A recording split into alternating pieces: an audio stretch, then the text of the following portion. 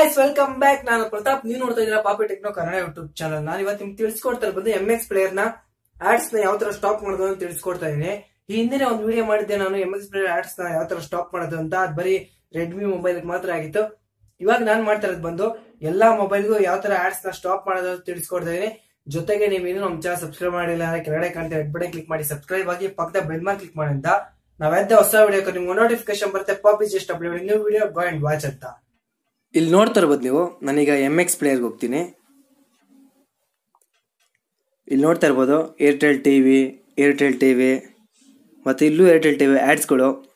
ನೀವು ಹಂಗೆ ಒಂದು ಸ್ವಲ್ಪ ಹೊತ್ತು ಬಿಟ್ಟರೆ ಮತ್ತೆ ಇನ್ನೊಂದು ಆ್ಯಡ್ಸ್ ಬರುತ್ತೆ, ಅದನ್ನು ಶೋ ಮಾಡ್ತೀನಿ ಒಂದು ನಿಮಿಷ.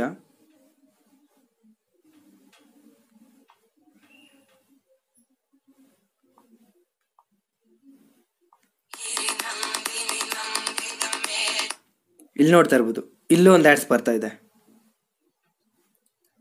ಈ ಥರ ಎಲ್ಲ ಆ್ಯಡ್ಸ್ನ ಸ್ಟಾಪ್ ಮಾಡಬೇಕಂದ್ರೆ ಫಸ್ಟ್ ನೀವು ಈ MX ಪ್ಲೇಯರ್ನ ಅನ್ಇನ್ಸ್ಟಾಲ್ ಮಾಡಬೇಕು. ಅನ್ಇನ್ಸ್ಟಾಲ್ ಆದಮೇಲೆ ಗೂಗಲ್ಗೆ ಹೋಗಿ ಇಲ್ಲಿ ನೀವು ಸರ್ಚ್ ಮಾಡಬೇಕು AC ಮಾರ್ಕೆಟ್ ಆ್ಯಪ್ ಅಂತ. ಇಲ್ಲಿ ನೋಡ್ತಾ ಇರ್ಬೋದು ಮೇಲ್ಗಡೆ ಬಂದಿದೆ AC ಮಾರ್ಕೆಟ್ ಆ್ಯಪ್ ಅಂತ. ಇದನ್ನು ಸರ್ಚ್ ಮಾಡಬೇಕು ನೀವು.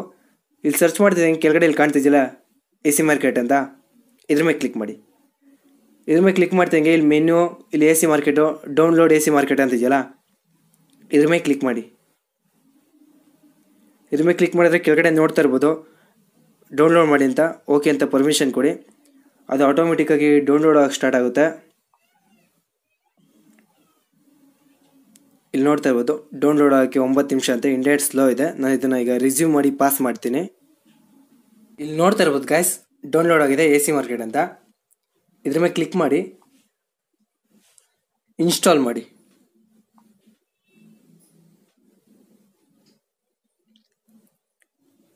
ಇನ್ಸ್ಟಾಲ್ ಆಗ್ತಾ ಇದೆ. ಇಲ್ಲಿ ನೋಡ್ತಾ ಇರ್ಬೋದು ಇನ್ಸ್ಟಾಲ್ ಆಗಿದೆ. ಡನ್ ಅಂತ ಕ್ಲಿಕ್ ಮಾಡಿ ಕೆಳಗಡೆ ಬಂದು AC ಮಾರ್ಕೆಟ್ ಅಂತ ಇದೆಯಲ್ಲ, ಇಲ್ಲಿ ಬಂದು ಓಪನ್ ಆದಮೇಲೆ ಇಲ್ಲಿ ಸರ್ಚ್ ಬಾರಲ್ಲಿ ಬಂದು ಬಿಗ್ ಲೆಟ್ರಲ್ಲಿ MX PLA ಪ್ಲೇಯರ್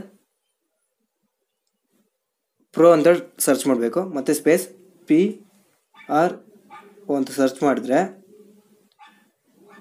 ಇಲ್ಲಿ ನೋಡ್ತಾ ಇರ್ಬೋದು ಮೇಲ್ಗಡೆ MX ಪ್ಲೇಯರ್ ಪ್ರೋ ಅಂತ ಬಂದಿದೆ. ಇದನ್ನು ಕ್ಲಿಕ್ ಮಾಡಿ ಇನ್ಸ್ಟಾಲ್ ಅಂತ ಇದೆಯಲ್ಲ, ಇದ್ರ ಮೇಲೆ ಕ್ಲಿಕ್ ಮಾಡಿ. ಇಲ್ಲಿ ಮೇಲ್ಗಡೆ ನೋಡ್ತಾ ಇರ್ಬೋದು 1 ಅಂತ ಇದೆಯಲ್ಲ, ಇದ್ರ ಮೇಲೆ ಕ್ಲಿಕ್ ಮಾಡಿ. ಇದ್ರ ಮೇಲೆ ಕ್ಲಿಕ್ ಆಗಿದ್ರೆ ಇಲ್ಲಿ ನೋಡ್ತಾ ಇರ್ಬೋದು ನೀವು MX player pro downloading 2.3 MB ಅಂತ.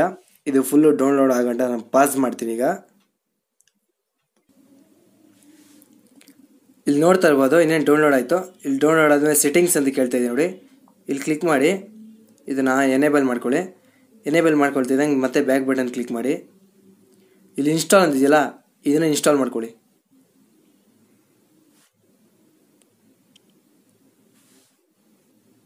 ಇಲ್ಲಿ ಡನ್ ಅನ್ನೋದ್ರ ಮೇಲೆ ಕ್ಲಿಕ್ ಮಾಡಿ ಬಂದು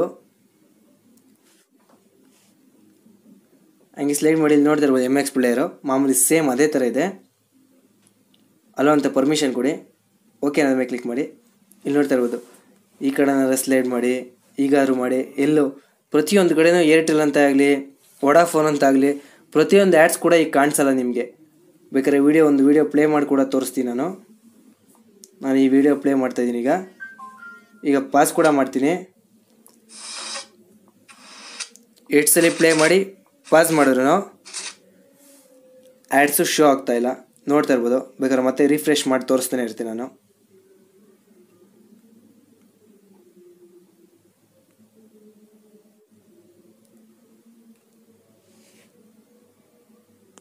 ಇಷ್ಟೊಂದೆಲ್ಲ ಸ್ಟೆಪ್ನ ನೀವೆಲ್ಲ ಫಾಲೋ ಮಾಡೋದ ಅನ್ಕೋತೀನಿ. ನಿಮ್ಗೆ ಏನಾರ ಈಸಿಯಾಗಿ ಸಿಕ್ಬೇಕು ಅಂದ್ರೆ ಇಲ್ಲಿ ಕಾಣ್ತಾ ಇದೆಯಲ್ಲ, ಇದ್ರ ಮೇಲೆ ಕ್ಲಿಕ್ ಮಾಡಿದ್ರೆ ನಿಮ್ದು ಡೌನ್ಲೋಡ್ ಅಂತ ಆಪ್ಷನ್ ಬರುತ್ತೆ. ನಂದು ಡೌನ್ಲೋಡ್ ಅಂತ ಆಪ್ಷನ್ ಮೇಲೆ ಕ್ಲಿಕ್ ಮಾಡ್ತಿದ್ದಂಗೆ ನಂದು ಗೂಗಲ್ ಡ್ರೈವ್ ಹೋಗುತ್ತೆ. ಆ ಡ್ರೈವ್ ನ ನೀವು ಆಟೋಮೆಟಿಕ್ ಆಗಿ ಆರಾಮಾಗಿ ಡೌನ್ಲೋಡ್ ಮಾಡ್ಕೋಬಹುದು. ಇಷ್ಟೊಂದೆಲ್ಲ ಪ್ರೊಸೀಜರ್ ನ ಫಾಲೋ ಮಾಡಕ್ಕಾಗಲ್ಲ ಅಂದ್ರೆ ಈ ವಿಡಿಯೋ ಇಷ್ಟ ಆಗಿದ್ರೆ ಲೈಕ್ ಮಾಡಿ, ಶೇರ್ ಮಾಡಿ, ಸಬ್ಸ್ಕ್ರೈಬ್ ಆಗೋದು ಮಾತ್ರ ಮರಿಬೇಡಿ. Thank you for watching guys.